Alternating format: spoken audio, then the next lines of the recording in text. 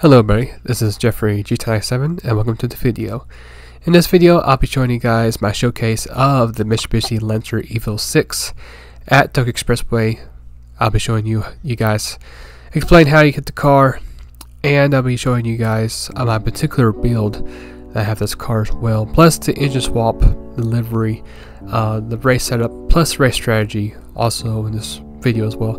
So I'm pretty sure you guys are really going to enjoy this video, which I hope this video will help you out if you do decide to bring this car at Tokyo Expressway. But other than that, let us get straight into the video. Now the first step of course is how to get the car. Well, unfortunately at this point of this time, the car is not here. I checked for recording this and unfortunately it's not here. So basically what you see here on the screen is what we still have. This is the old clip that I made about 2 days ago.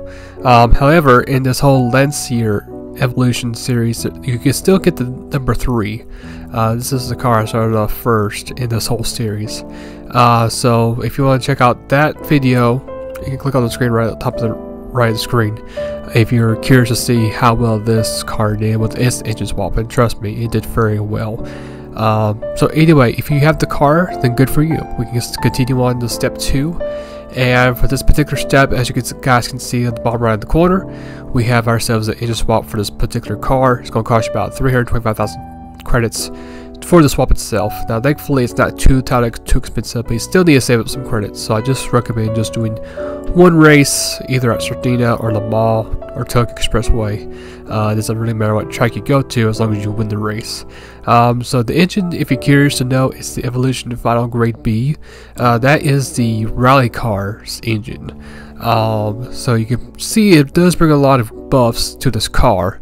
Everything is turning blue except for the displacement because it's a mystery. Now if you do have the engine in your garage and you're not level 50 just yet, then you can use this for a voucher. Now if you want to buy it, just make sure you're level 50.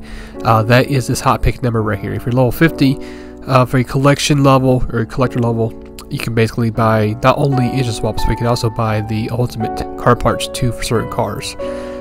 So yeah, so if you hit level 50, if you have the car, you can easily just buy it, which I hope you do. If not, then you can just hopefully get the engine for your tuning shop and just use it for a voucher. Alright, so to show you guys now the livery that I'll be using for this race, it's going to be this black and white Puma livery. If you guys don't follow me in the game just yet, here are the top 3 key search words if you want to know what they are. Now if you do follow me, just go to my news feed and I'll have it right there. Should be pretty much in the top of the list. So that is going to be for delivery. Now if you not want the paint job but you want the parts, just mainly get the Spoon racing rims. Make sure the offset's wide, make sure you have it set to about the middle range of the diameter and you're good to go. Front bumper is type A and that's it for the car parts. Here's the setup itself. As you guys may know, we have sport hards for our tire choice in this race. Moving on down to differential, it's going to be fully customized. We're going to have both the torque acceleration to 5. We're going to have our braking set to 50. For our torque featuring center, make sure it's 2575. For our downforce, the front is going to be 2. The rear is going to be 60. After that, we're going to have the ECU set to 93. For our power restrictor, make sure it's set to 97. Fully customized manual transmission, make sure it's set to 360. High RPM turbocharger kit, and increased body density, and that's going to be it for the car. So mainly just a little bit of nerfing for the overall horsepower, but that's practically it. And plus a few adjustments on the wing. Now, just like the other cars we have driven, this car also takes off like a rocket too. You can see we're easily making up some spots, just cracking out inside the top 10 as we're exiting the tunnel. And this car really does take off. It reminds me a lot of the first Evo 3, what we did. You can see the still climbing over 205 miles per hour until the breaking point, which is pretty good. And you can see we're gonna try to get around the old Impreza, or try to at least. But you can see so far a good start, top 5. Moving ourselves to 4th place if we can. Now the handling itself actually handles very good. It seems like whenever we get to each evolution we get, the car actually does handle a little bit better and better, which is pretty cool to see.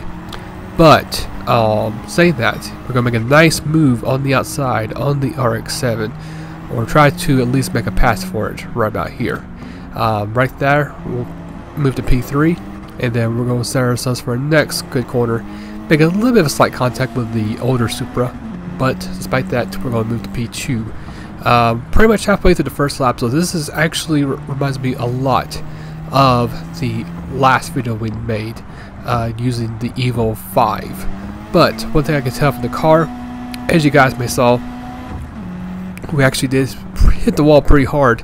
So this car actually is a little bit more tight, just because we're running a very low downforce. If you guys remember, our downforce is very low. It's like it's not even there. So expect the car to be tight, understeer tight. But other than that, the car really does take off very well. Also, when the track does begin to dry off, the car should be able to feel a little bit better, since there'll be more traction and grip on the track when the track begins to dry up. But you can see by the end of the first lap, we should be right at P2, but we are getting close to the leader. Not to mention we have our favorite long straight coming up as well. So we're definitely going to make up a lot of time on the leader. As you can see, our speed is increasingly pretty quick. As we cross the finish line, it's going to be right at 2 minutes and 19 seconds. And you can see we're just now hit the 200-mile mark, and you can see we're not stopping there. It easily goes to 210. We're going to get a nice little slipstream from the Honda, and as we're about to approach our braking point on the first turn, we'll be right at 216. So this car really has really good top speed as well. Let's fast forward now to lap 8. This is going to be our lap to pit. Now you can see the left front tire is basically cooked, very much well worn. So on this particular lap, all we're going to do here is just mainly change our tires and just add enough fuel to finish off the race. But I was pretty glad that we were able to make 8 laps around the track before making the pit road. So this car actually does make 1 lap longer distance compared to the other Evos we've tested out. But like I said before, we're going to change tires real quick, and we're also going to add just a little bit of fuel just to get by with the race. Don't need to fill it all the way up. And that's going to be it for our pit stop. As we fast forward now to lap 11, this is going to be our hot lap. Now I'm still kind of under the weather because of my allergy issue that I'm currently having. So what I'm going to do, I'm going to let you guys watch this clip and concentrate, see what the car is doing. And I'll see you guys when we get to the end of the race.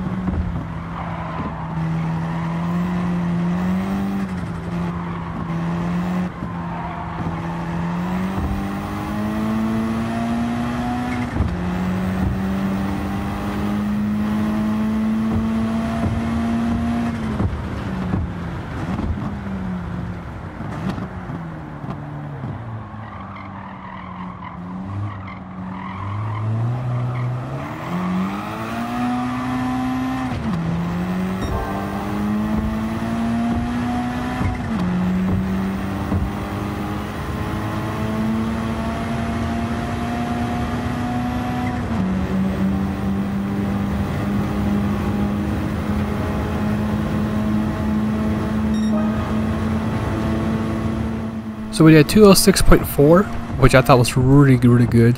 As you can see here, we're about to put the Alfa Romeo on lockdown as well. So this has been a really good, strong run with this car.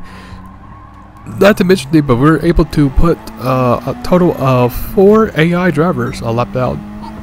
So it's been a very quick, fast run. this particular race. So we did a 206.4, which was pretty quick overall. Was very well pleased with how the car drove this whole entire race, as we're about to put the Alfa Romeo lap down. But yeah, it was a really good, strong car overall. It's probably my second favorite Lancer in this whole test, right behind the very first one that we drove. But yeah, really good result for this car. So as we get through the finish line of this race, in this whole entire race, it's going to be right shy of 26 minutes. So really well pleased with how the car drove, how I was able to really handle the car as well. This was 1 second away from hitting the 25-minute bracket, so that was really good. Moving this car up to second fastest overall of the whole Lancer Evolution cars. So this whole entire race, we kept the car clean. We didn't really make any contact that was hard enough for us to lose the bonus, which was nice.